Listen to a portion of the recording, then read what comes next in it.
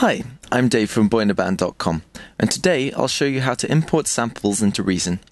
I'll be using ReDrum to trigger the samples, but you can also use the NNXT or NN19 samplers to load samples.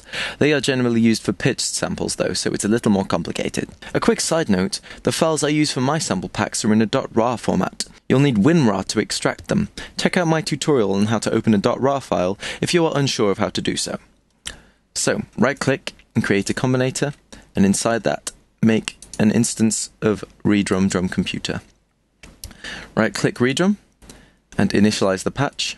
Then up here on the channel strips, you'll have a Browse Sample button that looks like a little folder.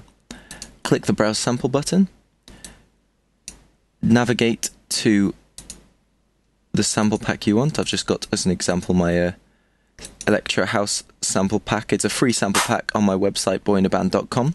You can download that along with all my other free sample packs. Just go to the free sample pack category on the left sidebar.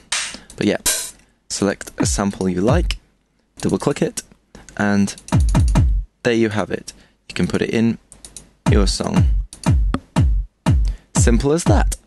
Your sample is now in ReDrum, ready for you to make a beat with. Now get making some seriously fat tunage with the awesome samples you have available to you.